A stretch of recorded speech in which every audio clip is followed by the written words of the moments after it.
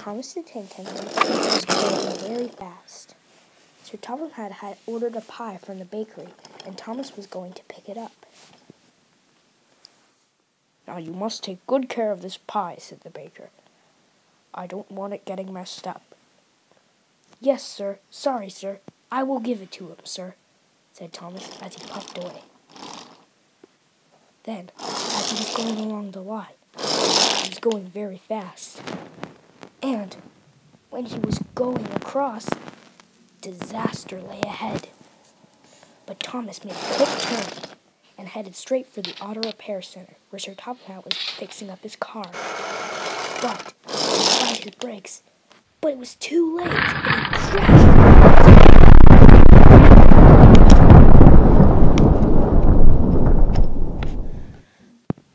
The clerk was very angry.